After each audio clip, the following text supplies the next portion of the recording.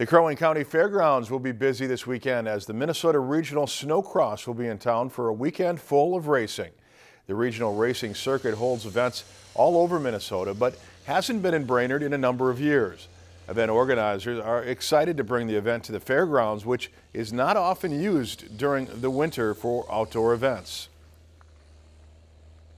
Scott Erlinson, who is the regional director for ISOC, and I just sat down with Gary Dissett from the fair board, and Gary said, you know, this fairground sits here all winter long.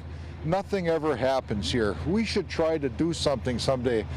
And Scott and I said, why not run a snowcross race?